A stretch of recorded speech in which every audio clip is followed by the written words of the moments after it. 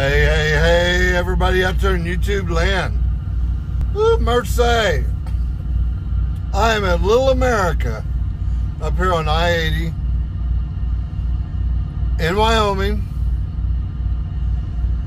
Ooh, it's a little warm up here today. Got a trainee on the truck with me. And since we pulled in here, he did his post-trip, logged out of e-logs, and boom, he's gone. I think he's had enough of the grumpy old man. I really, really do. Anyway, he's running around here somewhere. You gotta come back here if he wants to go to sleep, right? Anyway, he'll be back. Anyway, this trainee that I got with me right now, his name is Eric. And I tell you what, I'm thinking that he's a plant. Okay, you see this hole we're in. You see those trucks parked in front of us. This camera doesn't do it any justice. Actually makes it look a lot further away than it is. It's pretty tight. And we came in here from the video's left side and come in this way. And he pitched it out in front of that blue truck. Then over there in front of that Volvo over there. And did a blind side into this hole.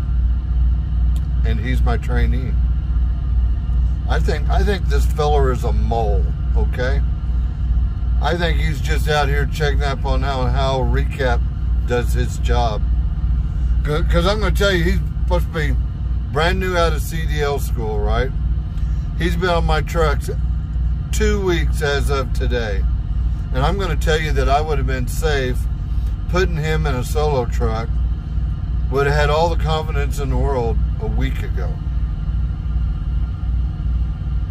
Is that crazy or what? This guy's just super sharp. You tell him how to do things one time, give him one practical application of it, he's got it, he's done. So, and he already drove all the Rockies. We did Bozeman Pass, Homestead Pass, 4th of July Pass, Snoqualmie Pass. I mean, hey, we even jumped down to Portland, picked up a load, come back and did Cabbage. And I'm going to tell you, by the second pass that we hit, I didn't have to give this guy hardly no instruction whatsoever on the jake brakes. I mean, he just took to it like a duck goes to water. Crazy, right? Anyway, guy's going to be a really good truck driver. If he decides to stay with it, you know. May not be his forte, I don't know. But going to be a really good driver. Matter of fact, we're on a load right now that went from Portland, Oregon, going to Michigan. Oh, let me take that lie back. We come south from Seattle to Portland. Then we ran the gorge out to Broadman. Picked up a load there. And we're running this load back to St. John's, Michigan. A little over 2,000 mile run. And after we get back to Michigan, I'm going to call the boss man. See if they'll route us back to Fargo and put this guy in a solo truck. Because he absolutely don't need to be with a trainer no more. He might as well be out making money, right? Anyway, good guy. Enough there about my trainee. Hey, you never guess who I ran into today. Check this guy out right here. He's here in Little America. I was walking across the parking lot, and he goes, "Hey, Walt, is that you? Are you Recap?" Yeah. Anyway, his name's David, and I'm going to put his picture up here right quick. Hey, David, man, I am so sorry. Man, I went to, I was going to edit our picture. You know, we took a selfie together, right? And I was going to put it in this video. But when I went to look for it on my camera, I couldn't find it. I am so sorry, dude. Oh, well, we'll have to run into each other again sometime and do it again.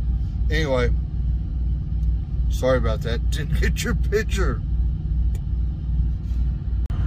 So that's David Alexander out of Utah. He's currently underneath the load on his way to Missouri. We got to talking about going into Missouri, and I was asking him, "You're not going to the caves, are you?" And he wasn't going to the caves, but like me, he's been in the caves several times.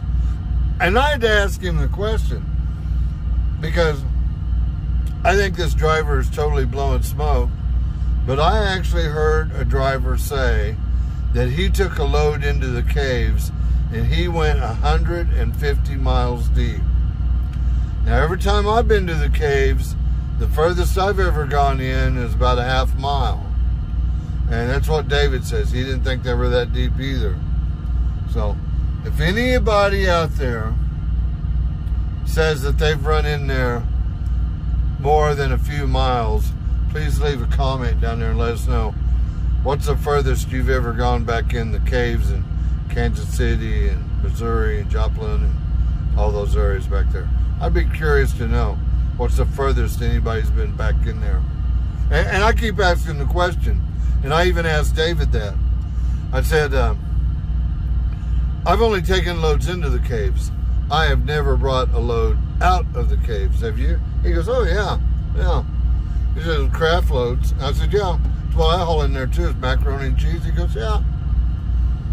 But, so, that's 2 drivers so far that I've talked to that's actually brought a load out of there. Most everybody else I know that, no, I only take loads in there, never took one out. So if you took a load out of the caves, drop a comment down there as well. But anyway, it was real cool running into David Alexander. Seemed like a really cool cat. You know, I like to meet people that watch my videos. It's cool. It makes me feel good. You know, get to connect a name with a face and all that. It's really cool. I have noticed, though, that the people I meet that say they watch my videos, super good people. Absolutely good, down-to-earth kind of people. And I can't be more happy with the audience that I have here on YouTube. Anyway, didn't really have a whole lot to say. Just want to let you know I'm alive. I got a trainee on the truck. Can't do a lot of videos because of that. I don't know where he's off to, but he's out running around. He'll be back here later. So I thought I'd shoot a quick video. Anyway, we're going to get out of here. I might watch a little satellite TV or something. I've done walk bangers all around this place. By the way, all across the back fence line, prairie dog holes. Bangers had a blast chasing prairie dogs. Didn't catch one. I wouldn't let her dig one out. But that's her favorite play toy, by the way. Anyway, we're going to get out of here. Y'all have an absolutely blessed day. God bless you each and every one.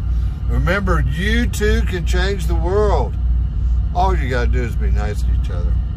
Bye-bye.